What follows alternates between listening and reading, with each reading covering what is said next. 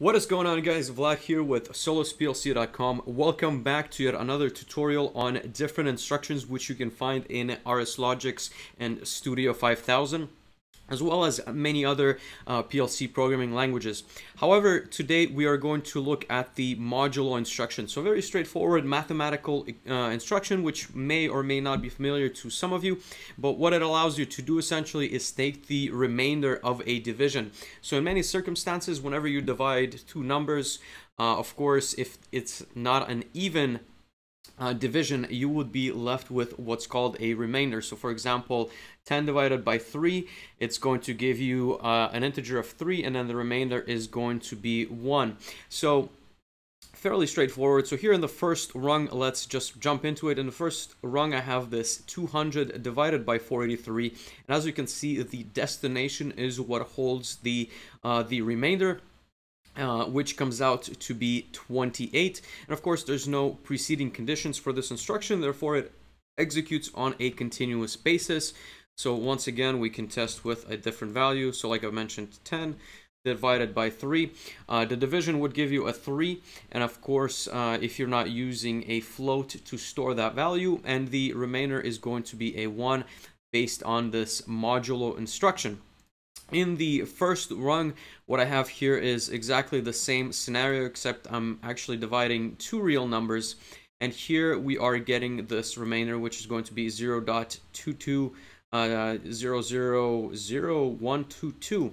So 222 divided by 10, which actually that is a little bit interesting, because you would expect 200 divided by 10 would be equal to 20.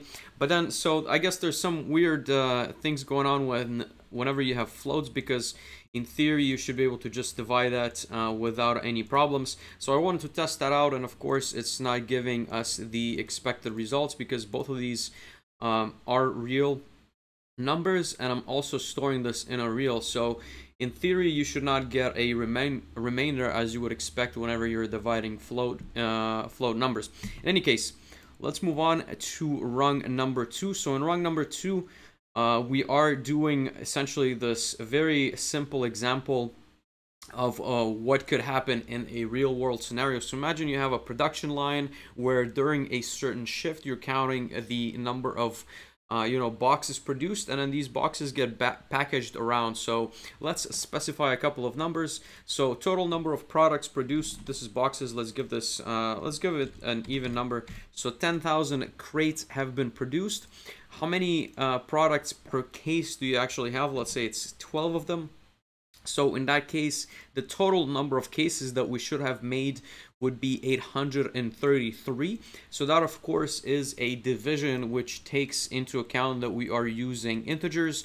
Therefore, we definitely have some loose cases in our plan, right? So you want to figure out how many loose cases you have, and you can use the very useful and convenient instruction, which is the modulo. So once again, we have 10,000 products made. We have 12 products per case. Therefore, we are left with 4 products, wherever those might be. So then you can go into the factory and figure out what's going on with those 4 products. Or do they need to be put into the next shift, so on and so forth. So this is not something that you'd see very frequently, but it is definitely an instruction that you should be aware of, and it is within the compute and mathematical section right here. And just to summarize, like I've said, you have 3 different fields: source A, source B, and the destination. In source A, you will be specifying which number you're dividing. In source B, the number you're dividing by, and the destination is going to store the modulo or the remainder of that division. So very straightforward, but extremely useful in many circumstances. Thank you guys for watching, and see you next time.